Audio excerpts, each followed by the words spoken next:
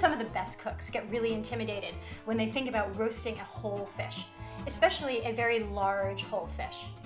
But if you think about it, it's no harder than roasting a chicken. It's actually one of the easiest entrees that you can make for a dinner party, and it's one of the most impressive.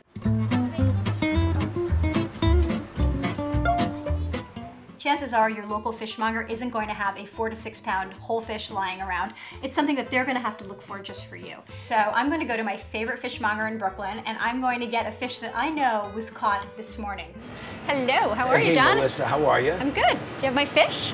I have a beautiful 4-pound black sea bass out of Long Island. Absolutely gorgeous. I think you're gonna love it. Oh, nice. Look at that fish. Isn't that a beauty? He's a handsome guy. So that's not endangered, is it? No, that's not an issue at all with black sea bass. There's plenty of them going around? Yes, absolutely. Okay, cool, and he's cleaned and... I'm gonna take care of that for you now. Awesome, thank you. So I've just given him a rinse. This looks good. You just wanna check for scales. Aha, one little guy. So you'll probably notice that I didn't oil the pan, and that was intentional. I want the fish to actually stick to the pan when it cooks. That's because unless fish skin is super crispy, maybe it's deep fried or it's been broiled, I actually don't want to eat it. But I do have to oil the fish, especially the top of the fish. Just drizzle it on. Hello, fishy. And then just a little bit in the cavity. Salt and pepper. You actually don't need as much salt for fish as you do for meat. He comes from a salty place. Just gonna add the lemons. Just make sure that you've got enough lemon to kind of touch every little bit of the surface of the cavity. And then I've got mixed herbs. I have sage, thyme, rosemary. And seriously, this is all you need to do. The fish is ready for the oven. I don't need to do another thing. So I'm just gonna stick him in at 400. It should take 35 to 45 minutes to cook. So I've got my wild mushrooms here, and you don't want them crowded because mushrooms have so much moisture in them that if they're all stacked up together, they're gonna steam, and I wanna get them really crispy, so. And then I'm just gonna drizzle them with some olive oil. You actually have to use a lot of olive oil, not really a little olive oil, because you wanna get it crispy and the oil helps that. Salt, pepper.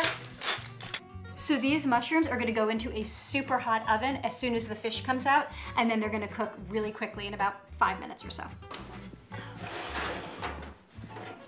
This looks good. So the first thing you want to do is just peek inside the cavity, and you're just looking for the fork to go into the flesh very evenly, very easily. Flaking means the fish is overdone. And then you want to also check the backbone. You want the fish flesh to be able to come away from the backbone. That's perfect.